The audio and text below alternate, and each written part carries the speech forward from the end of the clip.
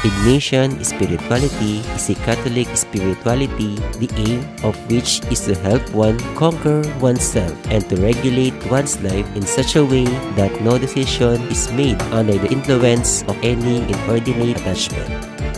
July 31 is the feast day of St. Ignatius of Loyola, born in October 1491 in Azpeitia, Spain. He fought in several battles under the leadership of the Duke of Najera, and in 1521, while defending the town of Pamplona against French attack, Ignatius was struck by a cannonball in the legs. By the spring of 1522, Ignatius had recovered enough to leave the bed and giving time in prayers and contemplation. He founded the Society of Jesus, also known as the Jesuits, living the Ignatian Spirituality. Anyone can be a saint.